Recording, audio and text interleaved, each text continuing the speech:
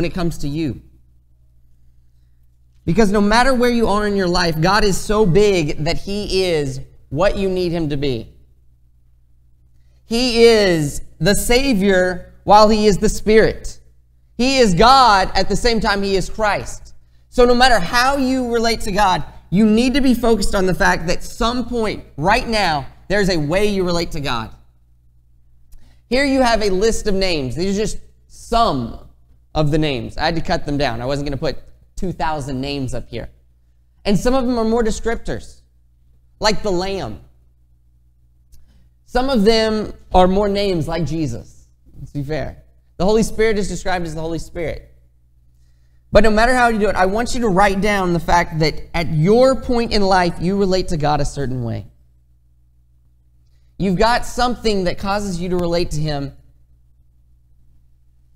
And Paul speaks of it in two different stages. We're going to talk about the first stage, what he describes as the milk stage. We're going to talk about that stage where you first come to God and the way you should first view God. His message changes. Paul in 1 Corinthians chapter 2 admits that his message changes depending on you. 1 Corinthians chapter 2, starting in verse 1. And when I came to you, brethren, I did not come with superiority of speech or of wisdom, proclaiming to you the testimony of God. For I determined to know nothing among you except Jesus Christ and Him crucified.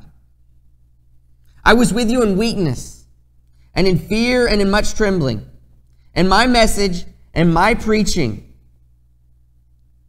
were not in persuasive words of wisdom, but in demonstrations of the Spirit and of power, so that your faith would not rest on the wisdom of men, but on the power of God. So he admits when he comes, the first thing he did, he said, I'm going to forget everything when I come to you. And the first time I talk to you, I only want to talk to you about one thing, Jesus Christ and Him crucified. Coming to God, and this is the starting point, and this may be where you're at. I don't know what you wrote down, but there's a point where you're coming to God and you're viewing Him as either Savior, Lamb. We have multiple descriptors here. Sanctifier, healer, redeemer. And the first step to all of this is that. Our first relationship with God needs to start as our relationship of going, God, I am helpless. God, I am sick. I am sinful. I am unworthy. And our first step to coming to God has to be that we first realize who we are. We go through, every week we offer an invitation. And one of those parts I want you to think about with this first part, when we talk about repenting. Repenting takes two parts. One is figuring out I have something to repent of. And two is figuring out that Christ is able to heal me, to restore me, to bring me back to where I should have been if sin had never entered the picture. And so when Paul says that he's speaking to these who are not in God, he doesn't start with, let me tell you about everything I can tell you about God. Let me tell you about the complexity of all the rules. Let me tell you about everything He demands of you. He says, let me know nothing except Jesus Christ and Him crucified. But he goes on in verse 6, and he contrasts that with something more. 1 Corinthians chapter 2, verse 6. Yet we do speak wisdom. He just said that he did not come in persuasive words of wisdom. But then he begins verse 6. Yet we do speak wisdom among those who are mature. A wisdom, however, not of this age, nor of the rulers of this age who are passing away. But we speak God's wisdom in a mystery, the hidden wisdom from God, predestined before the ages to our glory. The wisdom which none of the rulers of this age has understood. For if they'd understood it, they would not have crucified the Lord of glory. And just as it is written, things which eye has not seen, and ear has not heard, and which has not entered the heart of man, all that God has prepared for those who love Him.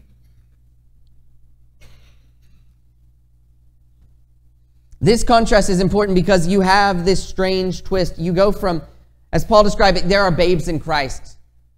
And then those who are feeding on meat. And he says that it is good that they're feeding on milk because they're young and immature. But the idea was not that they kept feeding on milk. Could you imagine if you met someone today, 30-year-old guy, 40-year-old guy, 50-year-old guy, and you're like, what'd you have for supper? Milk. What'd you have for breakfast? Milk. Okay, yesterday, milk, milk, milk. Okay, where do you get your food from? Milk. Do you have your own cow? Yes, I have milk. And to us, that would seem so strange that someone would go, yeah, I have milk every meal. It's the only thing I eat. But yet when we look at our Christianity, sometimes we get stuck in that first stage and it goes, well, I've got the milk. Jesus and him crucified. That's it. That's it. Everything else. That's all. There's nothing more. And that's what he talks about in this first stage. He talked about milk, milk, milk, milk, milk. But how often is it to come back and say, all my relationship should consist of is me coming to God and seeing him as Savior? Saying, well, thank you, God, that I was nothing and now I'm saved. That's enough for me. I'm glad we have that level of relationship. Let's not take it any deeper. We've had a good courtship. We've dated. You've healed my problems. That's good for me. And a lot of Christianity is called seeker Christianity. You hear of these new churches called seeker churches. They're nothing to do with people actually seeking God. They're saying, make it easy, water it down to the point they're just drinking milk. And the only people you ever preach to is those who need milk. Because, those who need milk aren't going to get a lot out of meat. And Paul would agree with that, except that in the church, it is so easy to get stuck on milk. And you're not going to grow, you're not going to become a strong human being if all you ever have is milk. We don't want to always go into the deep theology. He calls it the mystery. The wisdom in mystery. The fact where we start to talk about God and we say, how does God really relate to me? How do I really come to God? And in the scripture reading, we had this. He said, you have that form of godliness. You do. You talk about Jesus. You talk about God. You talk about all this. But you have denied the what? What is it that we are so common to deny? Power. Let me use the words that sound like I'm a Christian, but deny the power of it. Let me have the semblance of sounding like I'm really into God, but yet he saved me, that's enough. That's as far as I want my relationship with him. And it's the same as that 40-year-old man drinking milk every day. It doesn't make sense because he never grows to full adulthood because all he's drinking is the simple. And all he's saying is Jesus Christ crucified. That's it. And he tells them that among those who are mature, we do speak differently. There is something more to God. I talked about how this is the stage that I usually sit in, is I am all about learning about God and this knowable God and being taught. But there is a third stage. And if we don't get there, it can easily be described of us as having a form of godliness, but denying the power. 1 Corinthians chapter 2, starting in verse 10. For to us God revealed them, this wisdom, this truth. For to us God revealed them through the Spirit. For the Spirit searches all things, even the depths of God. For who among men knows the thoughts of a man except the spirit of a man, which is in him? Even so the thoughts of God, no one knows except the Spirit of God. Now we have received, not the spirit of the world, but the Spirit who is from God, so that we may know the things freely given to us by God, which things we also speak, not in words taught by human wisdom, but in those taught by the Spirit, combining spiritual with spiritual. But a natural man does not accept the things of the Spirit of God, for they are foolishness to him, and he cannot understand them, because they are spiritually appraised. But he who is spiritual appraises all things, yet he himself is appraised by no one. For who has known the mind of the Lord that he will instruct him? But we have the mind of Christ. In this, we have this great power he's speaking of. He's talking about if you stayed in your natural state, which you didn't change that much when you said, God, I am unworthy. You looked at your natural state. You said, God, I am sinful. You have reflected and done nothing to change it. You then come to God and you realize that Christ is Savior. You realize that Christ's whole purpose was to restore you from that natural state of sin, and rescue to Him. But yet then God teaches us of Himself. And connected with that is that Holy Spirit. We have heard certain things so often it becomes commonplace. We talked about this morning, eating the body and blood of Jesus. I admit the first time you ever heard that, it had to be a little weird.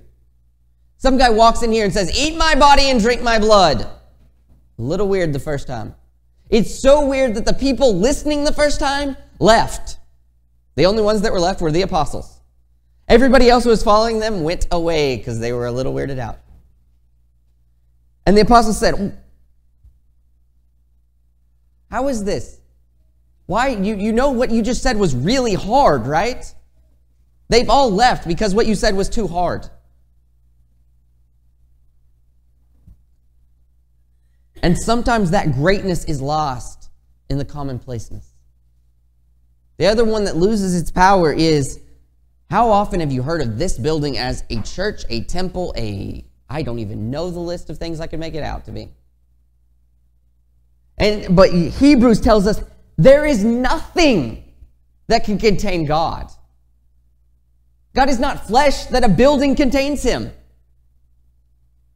God is spirit. And that same promise that says, whosoever believeth and is baptized shall be saved.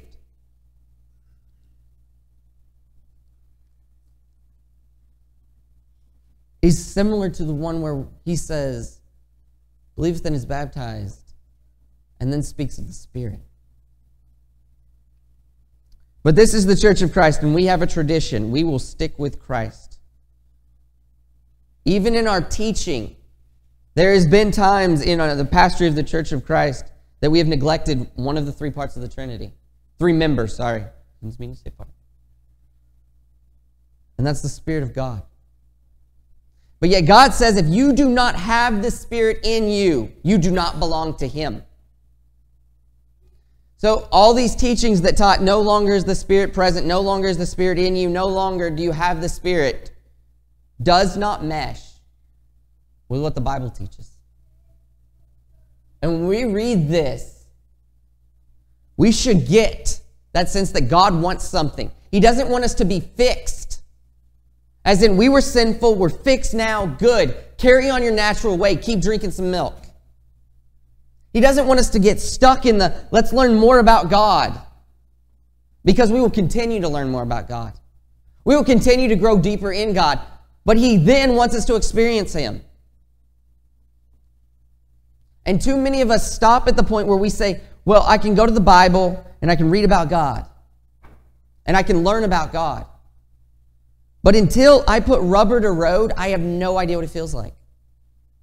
Until the Word becomes in me and I live it out, I don't experience it.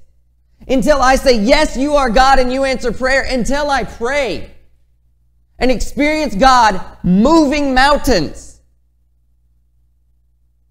I am not stuck where He wants me to be. I am still stuck in that natural where I can learn important spiritual things.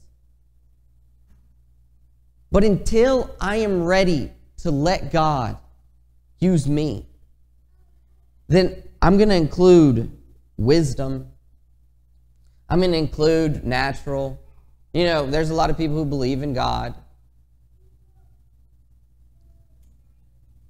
But when God speaks of what He really wants from us, He describes it in a way. He says that He wants our heart, our mind, our soul, our strength. I included the mind But if we get stuck on saying, let me learn a little more about God, then we have that form of godliness and are denying the power thereof. Because if we never approach God and expect Him to be God, then it is just words. And God doesn't want that. God never designed us to stay as babes.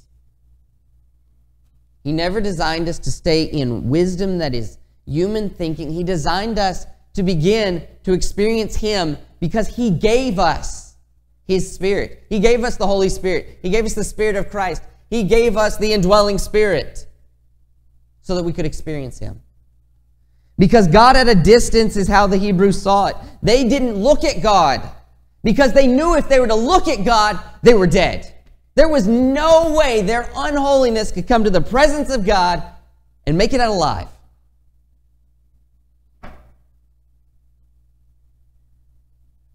And then Jesus offered something so completely different. And we take it back. Humans have, we talked about it. He talked about 9/11, and I love it. And just this backwards. We keep going backwards. We keep going backwards. Keep going backwards. Things change for a second, and then we go back to norm. 9/11 happens, and everybody's, hey, I need meaning in my life. I need to reach out. I need to be close to community. I need to love people. I need to experience life because every day is precious. And then what happens? We slowly get back to our old tradition. Well, I'll die sometime, but that's a long ways away. I'm just waiting. I'll serve God later, I'll take care of that. Yeah, I should probably go visit them, but I'll do it next week. I should call that person. I'll wait on that. And when it comes to God, we have that same consistency. We see God doing something so different for us that He sends His Son, takes on human flesh, dies for us, gives His body and His blood for us, and we go, let's go back to how it was in the Old Testament where we look at God at a distance. Where we view God and say, let me learn a little more about you, God. And not say, God, I've learned something about you. Can I experience it? How many times does God keep us from experiencing something because we refuse to experience it? We refuse to experience God in His Spirit because, one, we are uncomfortable with His Spirit. This is one of those lessons that's weird in the Church of Christ because you start mentioning the Spirit and everybody goes, I think He's Pentecostal. Really, it's the Holy Spirit. We still get Him. It's not like we gave Him away. He belongs to us. Don't act like somebody else owns Him. God didn't go, I'm going to give my Holy Spirit to this group. This group will just keep them quiet. They don't know what's going on. But we treat it like that. We say, oh, you can't discuss the working of the Holy Spirit because some people believe that He works this way. Some say He can do miracles. Some say there's all kinds of apostolic gifts. Some say there's not.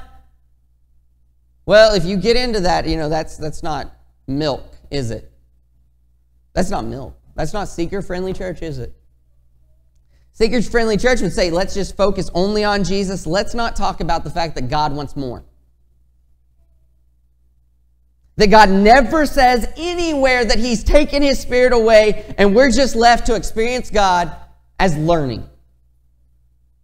Because if that's true, you need to quit praying because it doesn't make any sense anymore. The first time I went to a Church of Christ, they could not answer me this question. Went to a very conservative Church of Christ. I said, why do you pray? The only answer I got was so bad I really almost laughed.